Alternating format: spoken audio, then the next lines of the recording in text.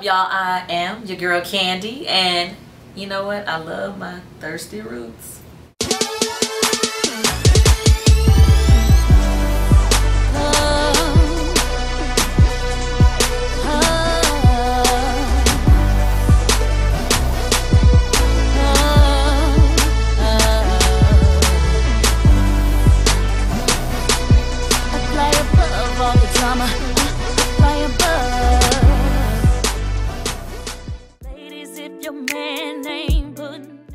My hairstylist is a young lady named Paula Britt, and she owns Blends Midtown and Blends West End here in Atlanta, Georgia.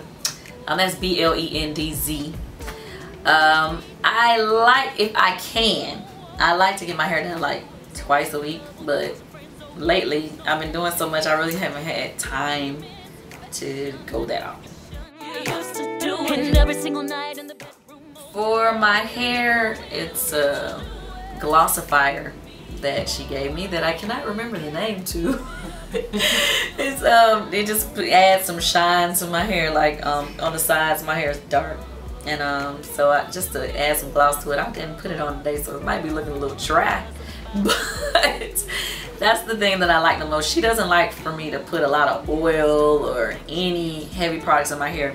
And me personally, I don't really like a lot of spritz and stuff in my hair because this blonde is fragile and it breaks easy. So if I put too much of that, it just be on the flow. So I don't really use a lot of spritz. And a lot of people be thinking like when my hair is standing up that it's hard. If you touch it, it don't be hard. It just, she said it's the cut, the way that she cut it is what makes it stand up. Don't ask, I have no idea how she can just stand up like that. When it, you know, right now it's just a little roll flip, but sometimes I actually have it up and wild, and it's not hard. It's not a whole bunch of spritz in my hair. Protect me, respect me. Right now, it's a lot going on the radio, but I feel like the way that I outfit in, I gotta keep it growing sexy.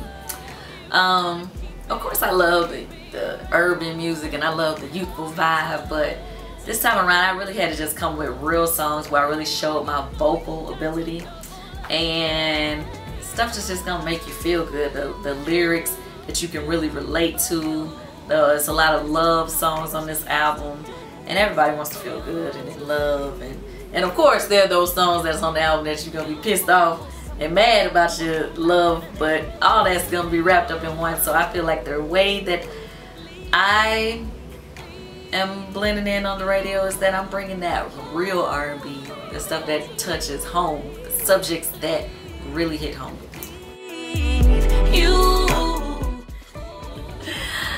I do not plan on having any alter egos. I don't have the Sasha Fierce or the whoever that comes out. I'm just Kandi. I'm just me. I definitely would have to say that what you would hear me do on an R&B record would be totally different than what you would hear me do on a mixtape record with like a rap artist or whatever. My mouth can be a little risque, but of course when you on R&B music, it's like I kind of like, I still say what I want to say, but I keep it clean a little bit. As far as the whole reality TV thing, I feel like I kind of fell into this. It wasn't expected, but I am happy that I am a part of the Housewives show. It's a successful show, so it's good to be part of a successful show. But I don't think, at this time, I don't really have any plans of doing a spin-off reality show. Now, I would like to have another TV show where there'd be me acting on another show, or me having like, I don't know, I do my Ustream show where it's like the talk sex show. So like if we could turn that into a real TV show where it's like a talk show, maybe I would do that. But to just have another show where it's like just follow me around with cameras and based on my everyday life, I don't know about that. I might as well stay on the Housewives for that. I mean, I don't know. I never like to cross out any type of opportunity. So if they said to me that they wanted to have some kind of spin-off with me doing something, I mean, I guess it'll be cool, but I'm just not really thinking about that right now. boy, won't you get with my pimpin'? Right now I have a video blog for HelloBeautiful.com, and it's called Kandi, the Bitter and the Sweet. That was another thing that kind of just fell in my lap. Last year when AJ passed, I had wrote out how I felt and all my feelings, and I just kind of poured my thoughts into just a written statement. I wasn't even writing it to anybody personally. I was just writing how I felt. But I had met Smokey Fontaine, which is the person who runs that whole Black Planet and Hello Beautiful company, and I gave him what I had wrote because I told him I might want to write a book one day, and so he was like, well, let me see, you know, something that you wrote. So I gave him what I wrote. He posted it on Hello Beautiful, and a lot of people linked to it and made comments on it and different things. So he basically approached me and asked me would I like to do a regular blog for Hello Beautiful. And I was like, okay, cool, but what am I gonna talk about? Like, what am I gonna say? So he was like, well, you don't always have to write them. Sometimes you can do video blogs. So I'm with my, different people all the time, and we talk about the craziest things. So I was like, you know what would be interesting if I just videotape part of our conversation and let people be able to join in on that conversation. And it's just our opinions and whatever we going through that day, and we just talk about anything. It doesn't have to be anything serious or personal, but sometimes it is serious or personal, but I just do it and it seems pretty cool. I have a clothing boutique here in Atlanta called Tags Boutique.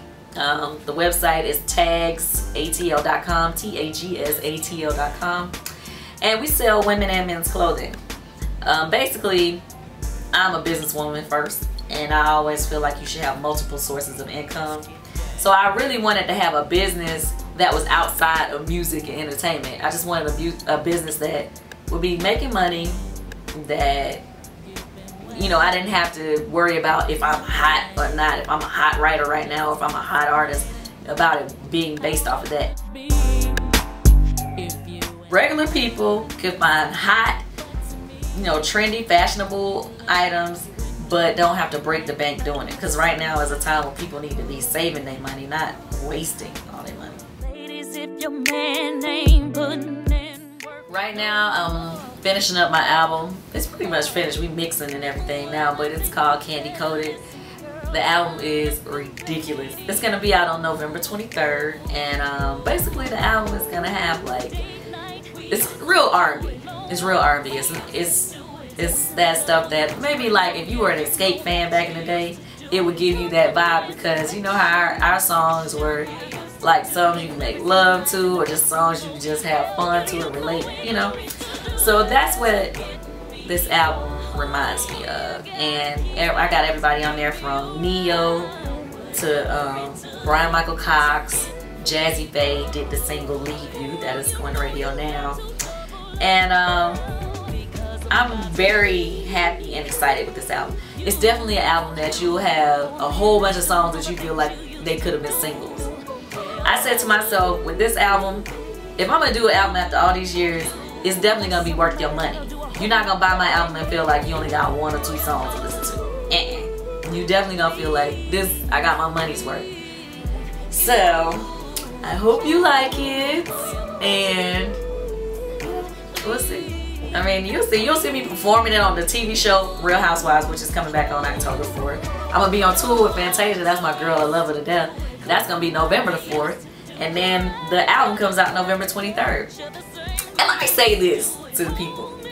I know there are other artists who's coming out on November 23rd. And listen to me, y'all. I love all those artists. So I say, buy everybody album.